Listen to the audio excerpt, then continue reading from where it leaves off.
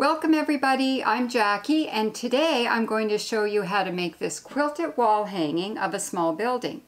Now you probably join me on this channel typically to see what I'm doing with my sea glass. Well, today I'm doing a quilt art project, so it's quite a bit different. But I am going to include a little bit of sea glass in this project, so if you're a big sea glass fan, you're not totally out of luck here. I will show you a little bit of sea glass stuff as well. But if you're joining me to do the quilt art workshop, then this is what we're working on. And I had a request from my local quilt guild to do a workshop for them on how to make this small building, because I do quite a bit of quilt art as well as sea glass art, and I was booked to do that workshop in April.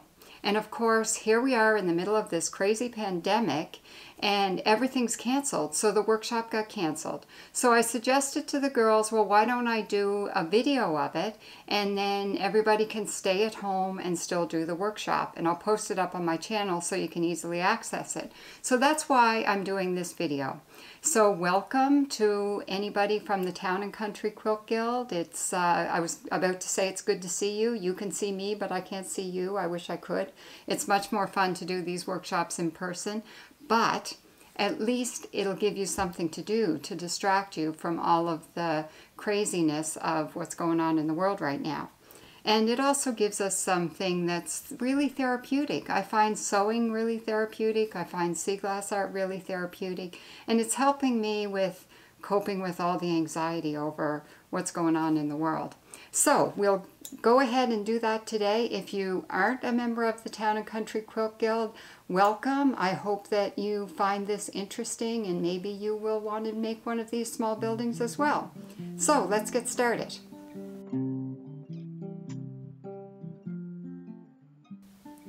So I did write up the pattern and the instructions for this workshop, and I sent it out to everyone in the Quilt Guild, and you should have gotten that by email.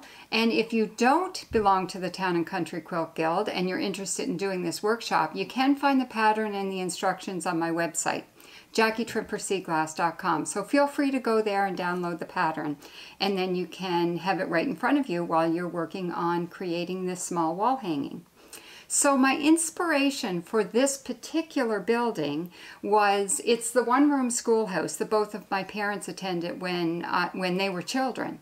And when I was a little girl, this is close to where both my parents grew up.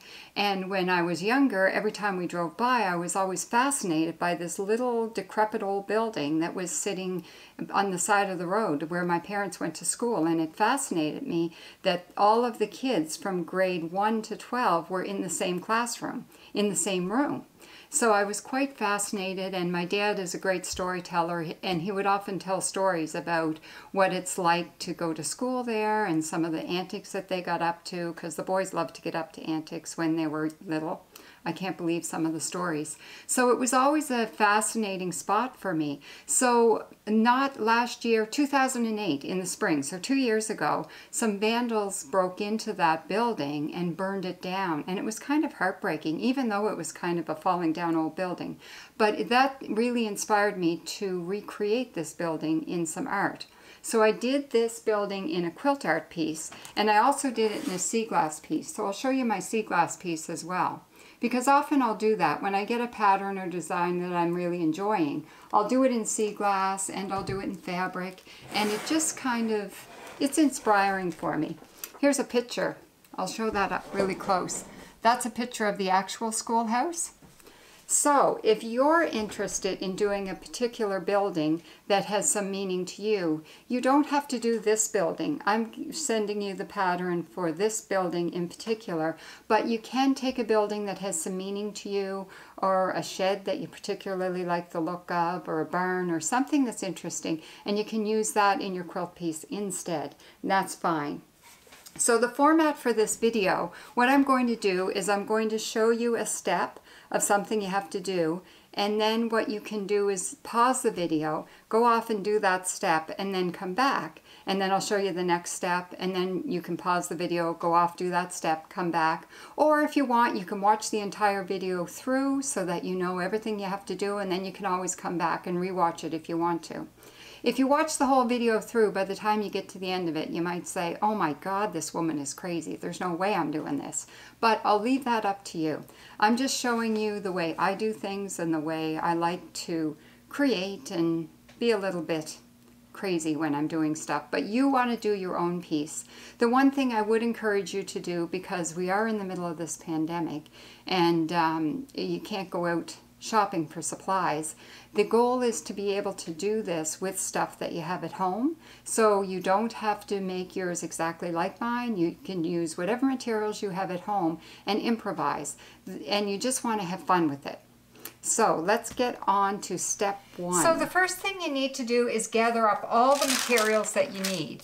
So you're going to need your pattern, and if you're doing your own building instead of the pattern that I'm sending you, then you'll need a picture of the building that you want to do. We're going to need fabric, of course. So I'm showing you what I'm using for fabric for this project. I've prepared a bunch of strips of fabric. Now my goal for this particular project is I want to create as much texture as possible. So I'm going to show you how to do a technique that I would call raw edge strip piecing.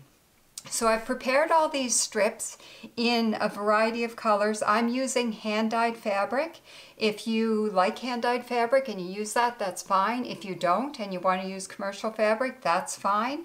This is your project and you want to use what you have on hand, so whatever you can find. So just to show you how I prepared these strips, like all of these strips are maybe 1 to 1.5 inches. Some of them are really crinkly, some of them are really straight. And I'm wanting to create or have all of these loose threads because I want lots of texture. So the way that I get this effect in my fabric, I'll just show you. If I have a piece of fabric like this, I just snip a tiny little bit at the end and then I rip it. And when you rip it, just like that, it creates this kind of loose piece of fabric with lots of threads hanging off it.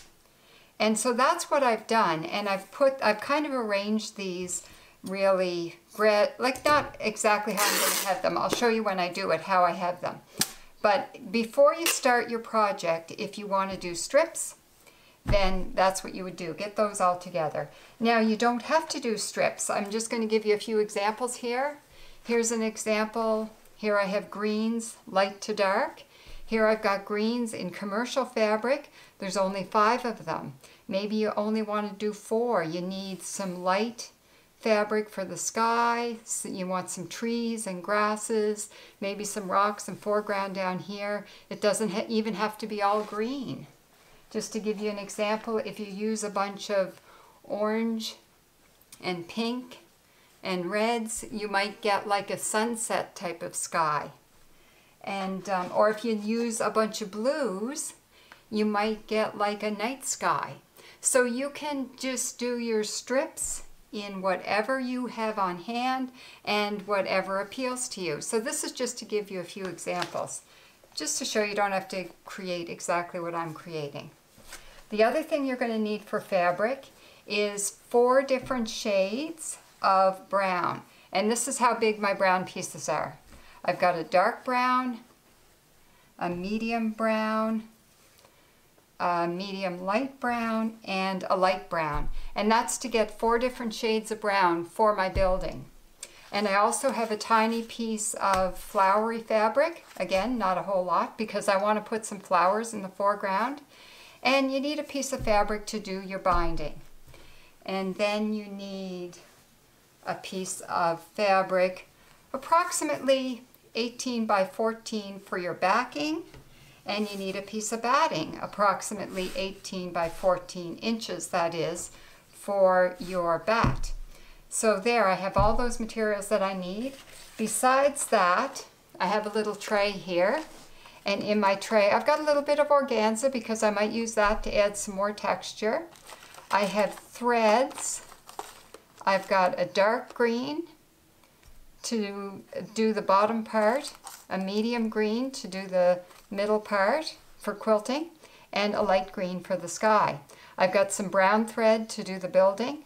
I've got some pink thread to quilt on top of the flowers.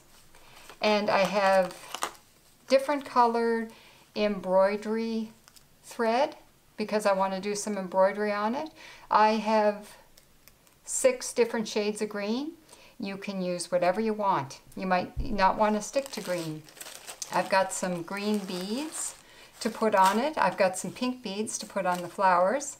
I've got a bobbin thread that matches my backing.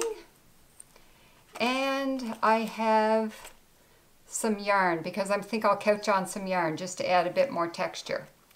So this will give you a bit of an idea of where I'm going with my colors. The other thing that I have here is some sea glass and a few shells.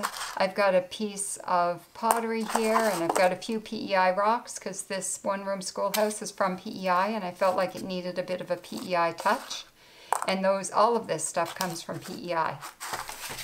So let's get started. Now when you go to gather up your materials, if you come back with a piece of purple, with all shades of purple for your building, with a green roof, or with fuchsia color, it doesn't matter. Whatever color you want to use for your building and for your background is going to work. So off you go to get your materials, and then we will get started on the next step. One more thing I forgot to tell you about, fusible web. You do need some fusible web. So you'll need a piece of that. That's the fusible stuff that comes with paper on the back. And the one that I prefer to use, this is Pellon Wonder Under. I've just had really good luck with Wonder Under. It always works for me, so I tend to like to use that. But you can use whatever fusible webbing product you have on hand. Anything is going to work for this project.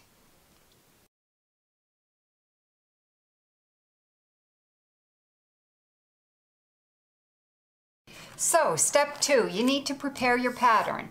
So this is the pattern that I sent you. You can run it off exactly as I sent it to you, and it'll come out on an 8x10 sheet of paper looking approximately like this. If you want to make it any smaller, all you have to do is shrink it or blow it up, because the format that I sent it to you in is a picture format, and so you can expand it or shrink it to make it the size that you'd like.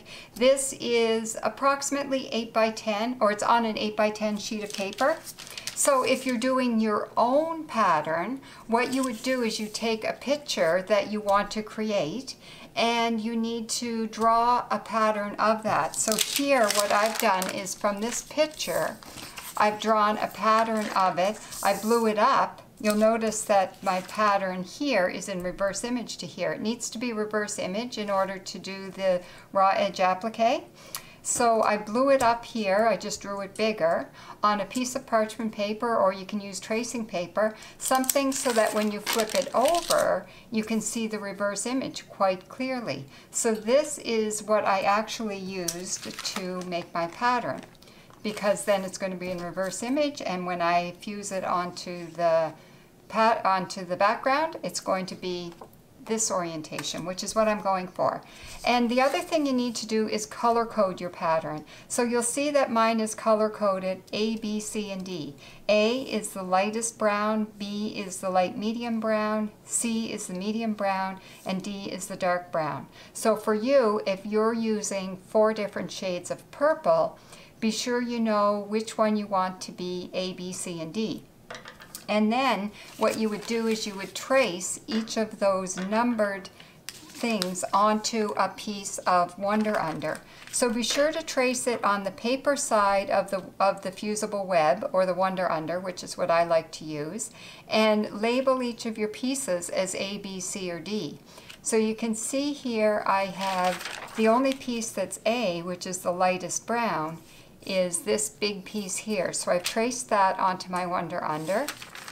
And the B, I have this piece right here, plus one of the chimney pieces I have marked B. So I know that I want all of this in a light medium brown.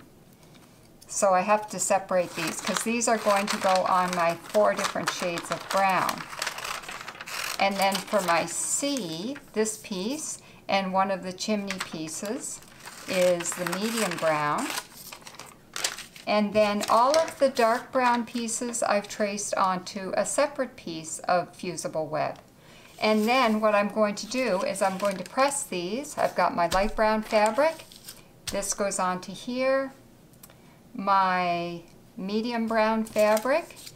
I want to iron that onto there to activate the glue on the glue or the sticky side of the fusible web. I've got my medium to light brown here, and I've got my darkest brown.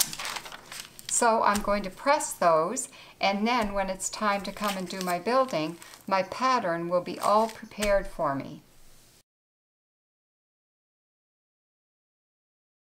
So for step 3, what we're going to do is prepare the background. So you want to move to your ironing board for this. I'm just doing this on an ironing pad on my table so that I can demonstrate it for you. So first put your backing piece of fabric down and press that. Press out any wrinkles. And some people like to attach their backing fabric on with some 505 spray. If you're afraid about your backing slipping, you can do that. I'm not going to do that. I'm just going to leave it like that. And the next thing you do is put your batting right down on top of your backing. And we're just going to, this is what we're going to use to build our background. So the next thing I want you to do is take a piece of Wonder Under that is approximately 14 inches by 18 inches, and you want to press that directly onto your backing. Be sure to put the paper side up, because if you put the sticky side up, the heat activation on the sticky side is going to stick to your iron. I've done that before. It makes quite a mess. So put that on, start in the middle, and just press out. You can see my little ironing pad here isn't quite large enough, but I can just shift it around a bit. I'll just move it a bit forward to get this end, and then back to get the other end. And then after you press that on, you have to let it cool for a few minutes before you pull the paper off. But you want to pull the paper off before you arrange your strips. Now, if you haven't worked with an iron-on Pellon before, or fusible web, you might be wondering why I'm doing this. And the reason I do this is that I'm doing a raw edge strip piecing, but I want to have a little bit of stickiness to hold the strips in place, or at least a part of them in place, so that when I go to quilt it, they're not going to move all over the place. But I don't want them stuck really, really firmly, because I want to have all this texture in my background, and I want to have lots of movement. Now, if you don't like working with fusible web, or if you don't have any fusible web, and you prefer to work with this 505 spray that helps things stick, then you can use that. The one thing that I would say, I prefer to use the Pellon because it doesn't stick until you heat activate it. So I can play around with the strips and put them in the order I want to put them and move them around without them sticking until I put the iron to it. So I tend to fuss quite a bit, and then the iron doesn't go to it to make it stick until it's exactly what I'm looking for. Whereas with the 505 spray, as soon as you put your fabric onto that, then it's going to stick. And so you want to make sure you have it all laid out beforehand and you're not moving it. So that needs a few minutes to cool off before I can strip the paper backing off. So there, it's nice and cool. Now I can just go like this and strip off that paper backing. So I have all my strips that I showed you earlier. So what I'm going to do, I'm just going to arrange my strips on top of the sticky bits here. And it's not totally sticking yet because I still haven't put the iron to it. As soon as I put the iron to it, those strips are going to stick. And what I typically do at this stage is I lay the strips out, and I'm going to lay them out from light towards the top, and then I'll get darker as I go, although I may stick a few strips in there that aren't They're not totally doing the Now gradation. the goal in laying these out is that you leave a little bit of each strip touching the batting, so that when you put the iron on it, the heat is going to make that stickiness in the iron-on pellon hold a little bit of each strip in place, so that when you take it to your machine to quilt the background, then some of it is going to stay in place. It still might shift around a little bit, but it won't shift around very much. I find it works best if you go top to bottom, layered on top of one another. And once I get it all laid out, then I often will kind of mess around a little bit, make it a little bit different. And this is to create a lot of texture. I'm wanting to have quite a few of these threads on the loose ends of the raw edge of each strip, kind of sticking out a little bit. If you like things flat, flat, flat, you're probably not going to like this technique.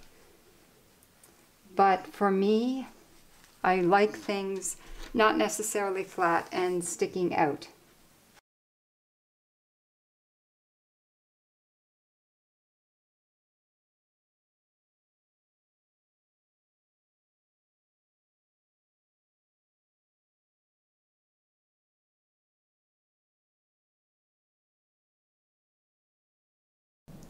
So I think I've fussed with my strips enough. I put a bunch in place and then I just kept fussing with them. And now I'm just going to take my iron and I'm going to start in the middle and just gently press.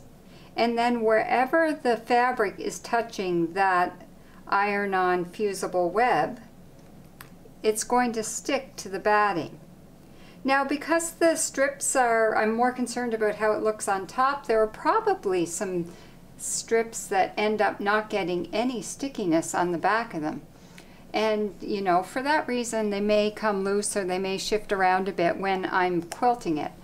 But that's okay, it just all adds texture. What I'm going for, the effect I'm going for in this quilt is a really textured background. And these strips will give a lot of texture, and then I'll do quite a bit of embellishment too to add some more texture. So I'll get you to do that. The other thing, I'm going to show you up close my other one that I did. This one I did a little bit different. See, look, there's one that didn't stick. You have to fuss with that a tiny bit. With this one, what I did was I used one piece of gray for the sky, one piece of green for the grass, and one piece of brown for the foreground. And then what I did was I added all of these strips on top. So that's another approach that you could take, because I just added a few little strips to add texture. I added some, what do you call this stuff, cheesecloth, dyed cheesecloth, and just some different textures of fabric, little bits and pieces, and some nice dark fabric right in the foreground, just to add some texture. So that was a totally different approach than the one that I'm showing you here today. So you can take whatever approach you want to build your background. So this is where I'm at with this one. Now, because I want to make sure things stay in place when I move it to the sewing machine to quilt it, I'm just going to take a few pins and pin things somewhat in place. I'm not going to use a ton of pins.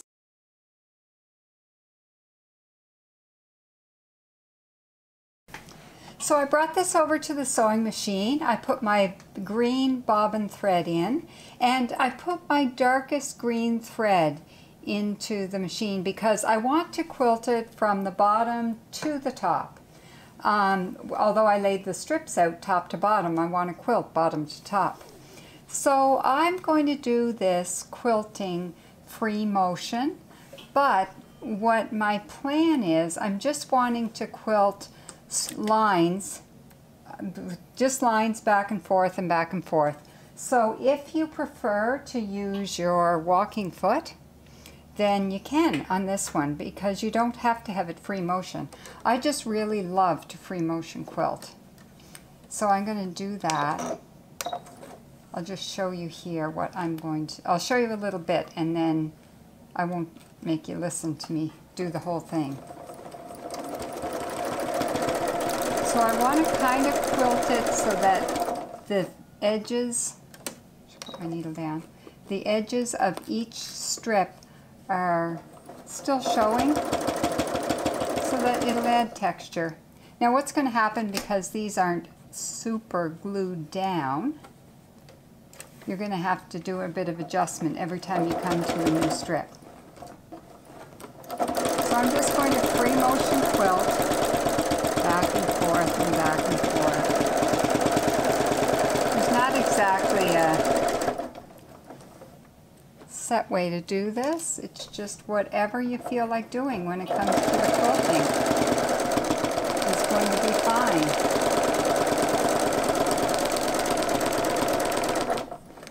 So there you go. I finished the section with the dark thread on the bottom. I'll just lift this up to show it to you. What I did, I don't know if you can see this very well, but I did like all flowing lines all along the bottom. Now for the middle section here, I'm going to shift my thread and use a medium green instead of a dark green. And then when I get up to the sky area, I'm going to use a light green instead of the medium or dark green. And I just want to point out to you, don't be too picky on this. Like you can see right here where there's a section where the batting is actually showing through. But this is a design where I know I'm going to be doing lots of layers in order to create all the texture.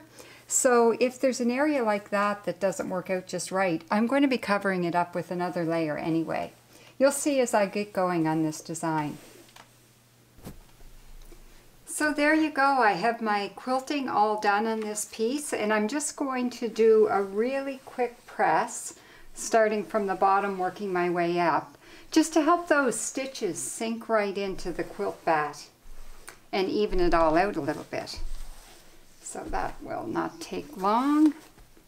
And then once I do that, I'm really pleased with the way this looks.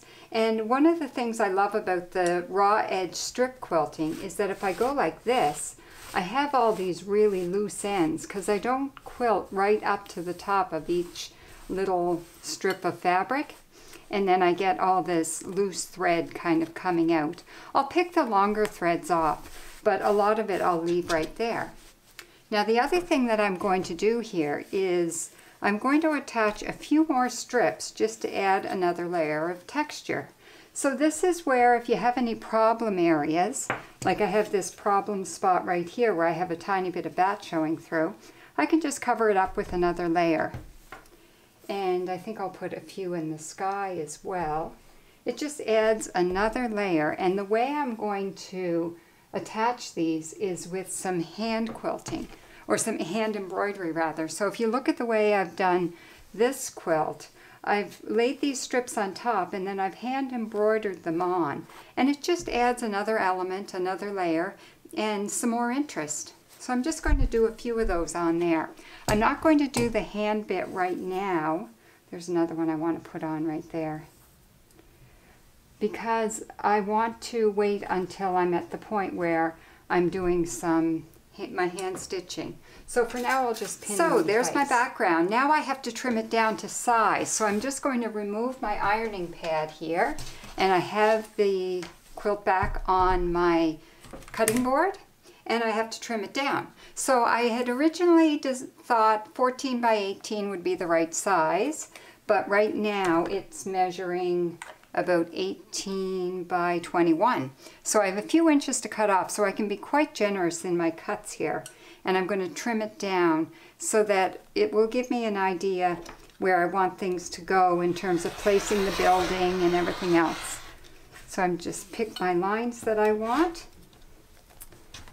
And I'm not going to trim it quite as small as 14 by 18. And then by the time I finish it, before I put the binding on, if I decide at that point that I want to trim it even more, then I'll do that then. And I'm not going to worry about cutting off the ends of my quilting line, because in the end I'm going to have a binding on it, and then it'll cover up any of those little loose threads, and it'll keep them from pulling out. So there, my background is all finished, and it measures 16 by 20. So it's a little bit bigger than I'm probably going to end up with, but maybe in the end I won't trim it down any smaller than that.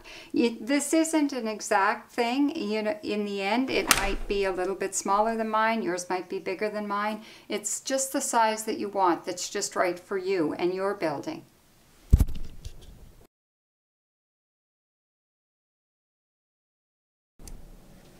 So now we're at step 5. We want to build the building. This is the exciting part. So if you remember, if you go back to your pattern, from the pattern we had made the small pieces. So we have A for the A part, B for the side and one little chimney piece, and C for the roof and one little chimney piece.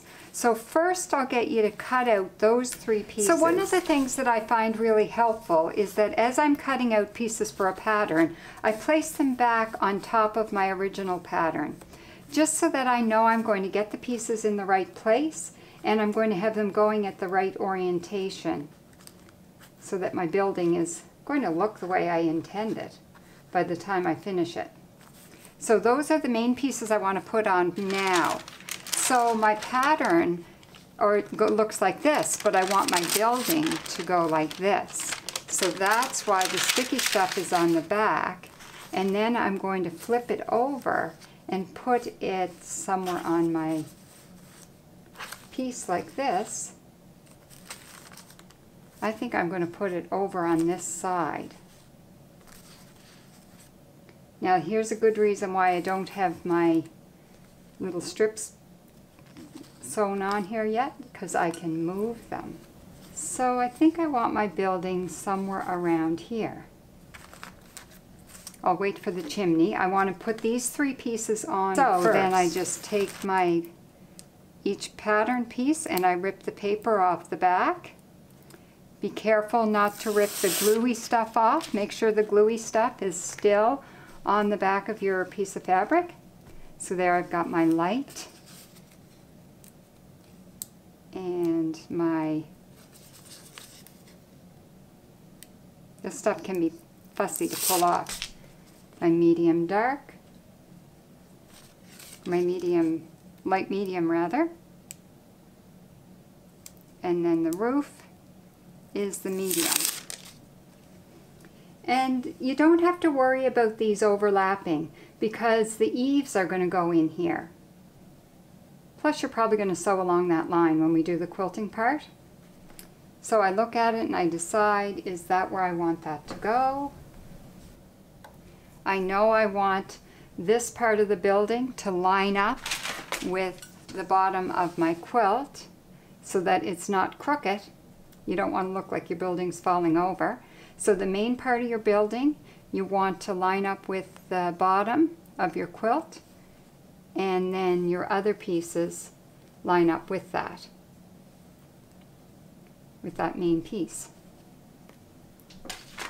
So I think that's a good spot for the building. I know I'm going to do some more stuff in the foreground here. So before getting the dark brown, I want to press this in place. And that's it. My building is attached. No going back now.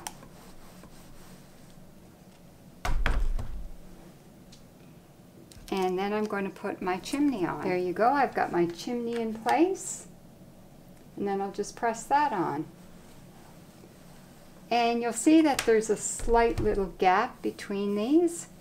And that's fine because that's where the eaves are going to go. So that's where your D comes in, all of that dark brown. So now I'll cut out the dark brown. So again, I've laid my dark pieces on my pattern just so I don't lose track of which one goes where, keeping in mind that my pattern is a mirror image to the building that I have on my quilt piece.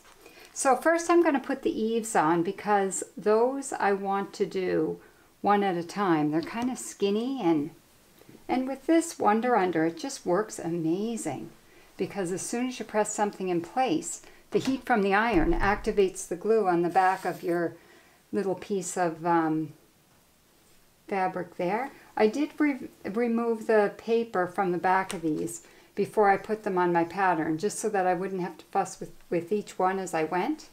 So that's why they're just ready to go. Now I'm going to have to eyeball this a little bit. So my door, I know I want to be in the middle here. So I'll just set that in place. And then my 2 windows, I'll be sure to put them the right window in the right spot because they're all slightly different sizes. And I have my sign up here. And lastly, my 3 windows over here. Now think about what your building looks like in the picture. If you're doing your own, be careful to do this where you make sure that here, this is the side of the building, it's going at an angle. So just to give perspective, you'll want to line up the top of your windows, but the bottom of the windows are going on an angle so that you get that feeling of distance as you move towards the back of the building.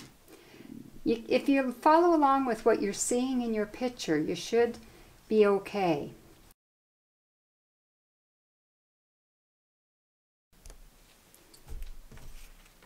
So at this point you would decide if you wanted to add any other details using some raw edge applique. Just to give you an example, in the first piece that I did with the little building, I added an outhouse because my dad used to tell me stories about having an outhouse at their schoolhouse because they had no indoor plumbing. So if you wanted to use that for an example, you could make a little outhouse outside your building. I'm not going to put an outhouse in this one, but I did want to put some fence posts in. So using the same fabric I used for the side of the building, I cut 3 fence posts, and I'm going to put those right along here. And I'm planning to make a bit of a sea glass path coming out here. So I think those fence posts will kind of run along the side here to help accent the path.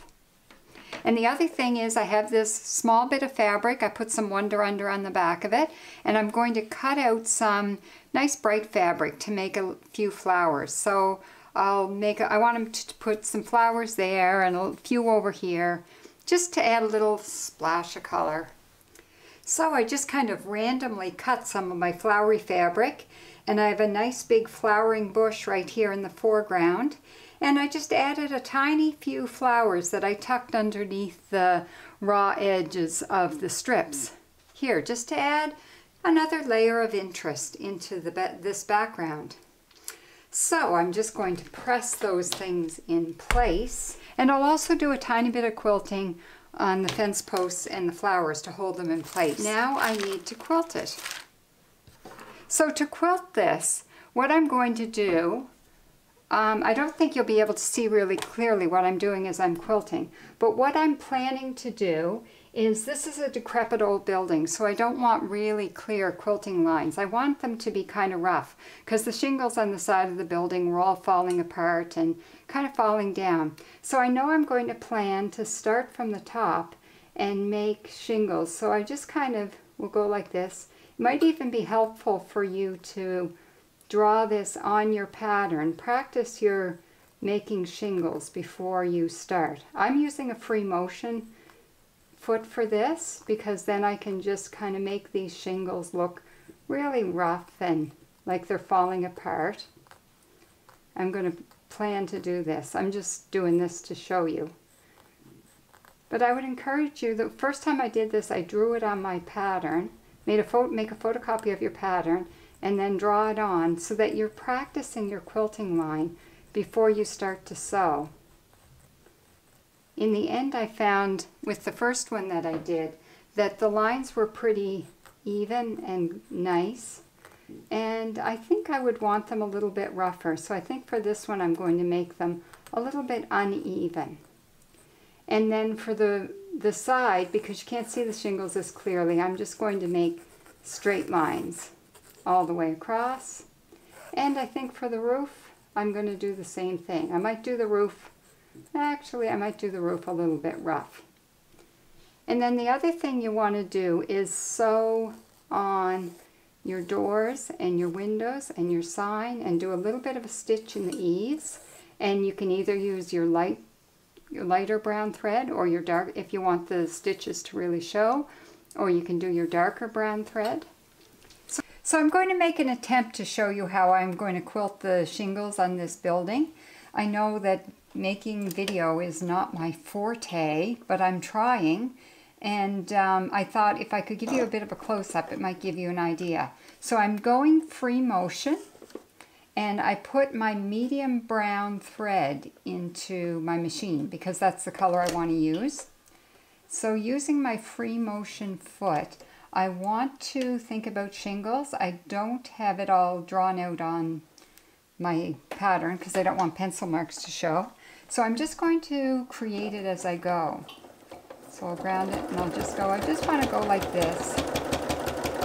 And then I'll go down the side and then I'll do another row of shingles. And I don't want it very exact because this is kind of a dilapidated old building. And I just want to kind of have rough shingles. You might be starting to do this and thinking, oh, this doesn't look very great. But once it's all done and together, as long as it looks kind of like shingles, it's not that big a deal. So I'm going to do this all down the front of my little one-room schoolhouse.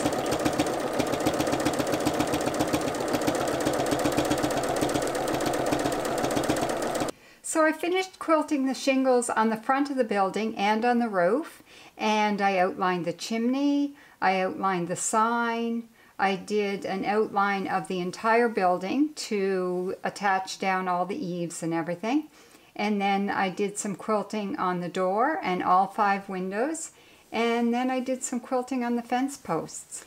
So I've changed the thread in my machine from the brown to the pink, and now I just want to do a little bit of quilting on each of the little flower bushes and on my main flower down here.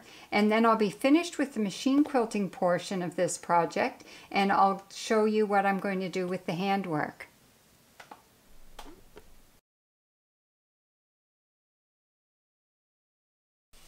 So now I want to do a bunch of handwork in my piece, and every little thing that I do, think about adding layers, and adding in anything that you do for embellishment is just going to add a bit more detail. So I have a bunch of different shades of embroidery floss, and I want to do a running stitch along all of these little extra strips of fabric that I've added, just to add some more interest and another layer there.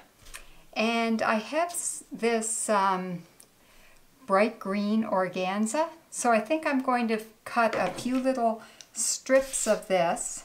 I'll just cut a few tiny little strips of it and add them in here, maybe in the background, and I'll hand stitch some of those in just to add a little glimmer here and there, especially in the bottom part, probably only in the bottom part.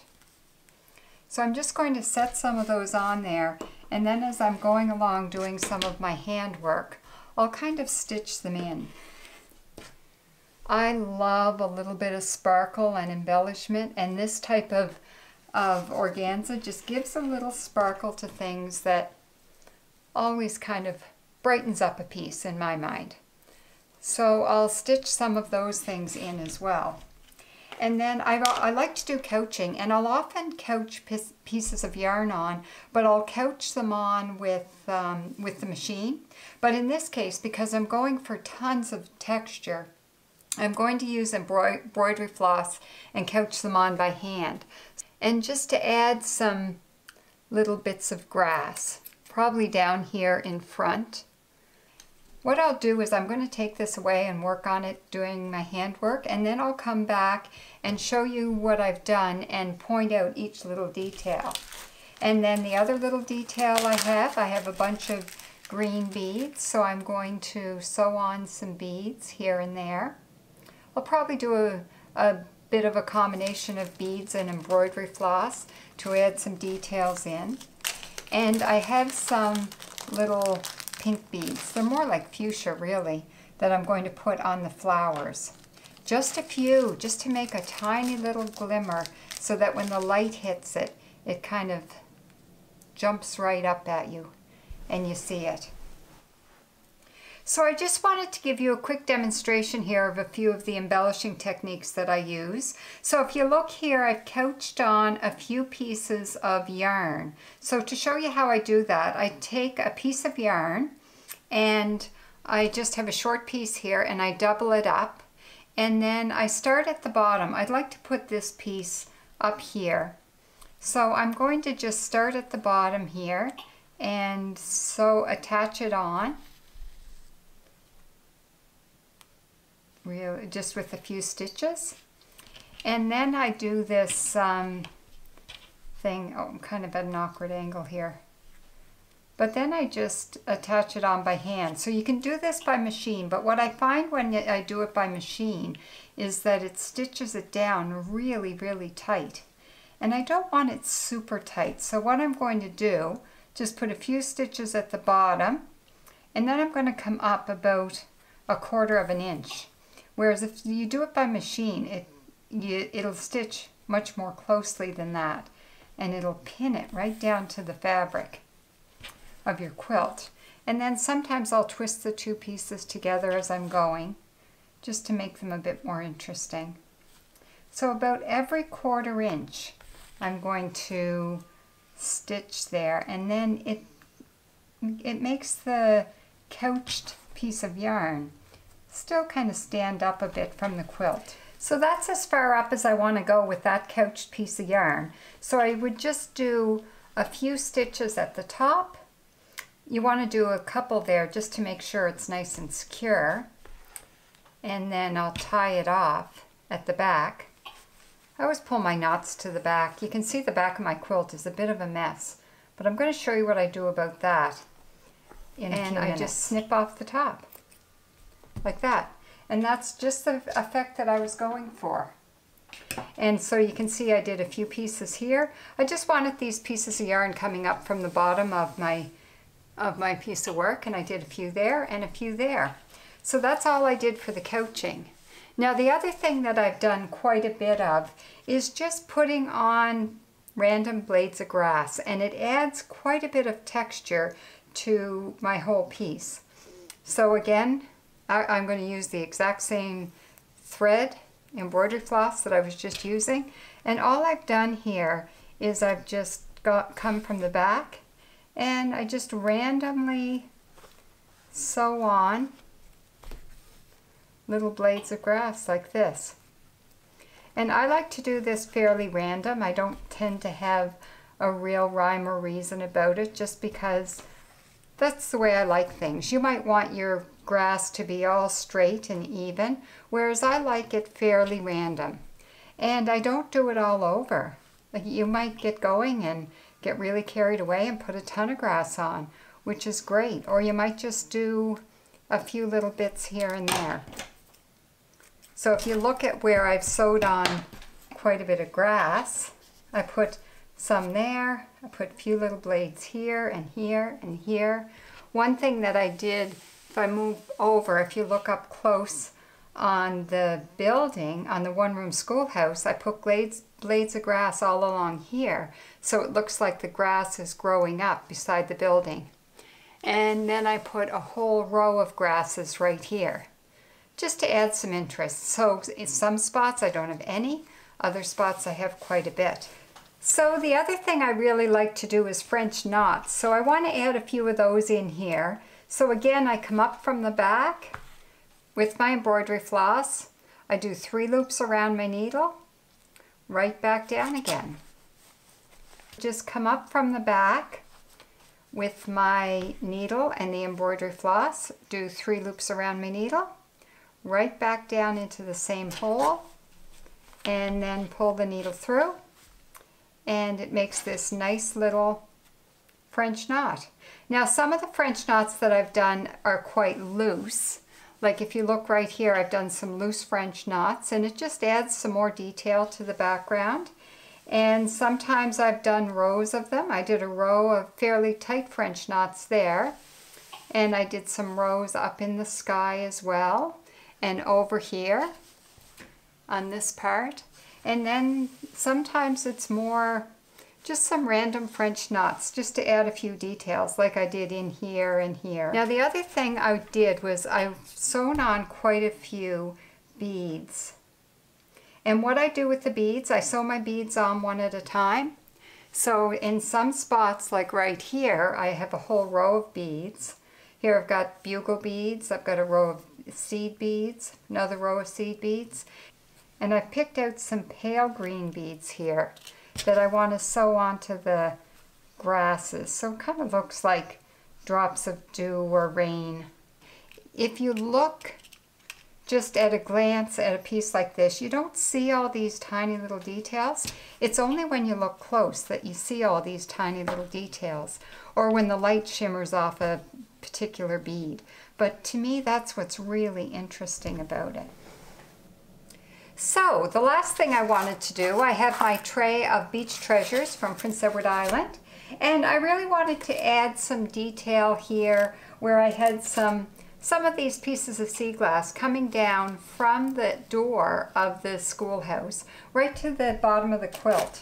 So it gives me a little bit of a stone pathway, and it also adds that little bit of PEI touch because this is all PEI sea glass.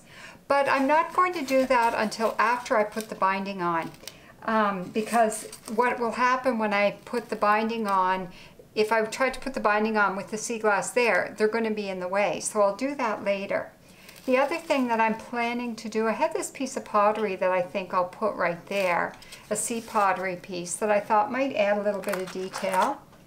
And I have a few little stones here that I might put right on the base, and a few little seashells. But I'm going to set those aside for now, but I'll have those at the end and I'll show you. And I'm going to attach them using this Quick Seal Kitchen and Bath Adhesive Caulk. It's a clear silicone. You can use fabric glue if you want. I have had good luck with fabric glue on fabric as well.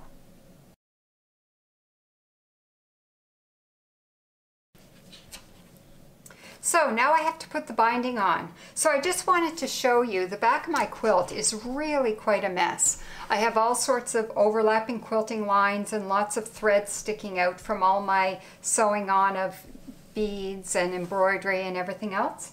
So I decided I'm going to put a piece of fabric on the back to cover up all that mess, just to make it neater and tidier. So I cut a piece of fabric here that's matching in color. So I think it'll go fine. And I also already made my label. So I cut out a piece of fabric to look like the front of the schoolhouse, just leftover fabric from the browns that I had. Put on the name, One Room Schoolhouse, and my name, Jackie Trimper, 2020. And I'm going to put on a couple of, if you just cut a square of fabric like this, square of fabric, press it in half, put it up in the corner.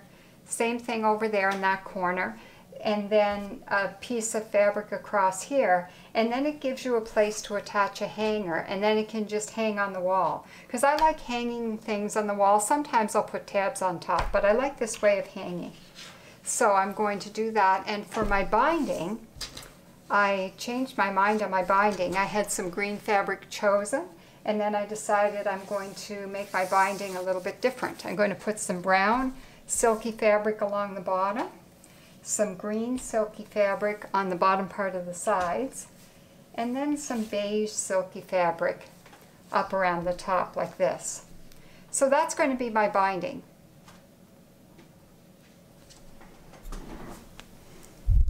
So my one-room schoolhouse is all finished. I've put on the binding and I've put on the last finishing touches of any stitching that I want and any beads that I want. And I've added my piece of pottery for the sign and my shells at the bottom of the fence posts. I've put the sea glass on to make the path from the door to the bottom of the quilt. And I've added a few rocks there. And I am finished. And when you look at the two pieces side by side, you can see it's the same building, but a little bit of a different focus in terms of colors for the background. I've situated it differently on the quilt itself, and I've made the backing different sizes.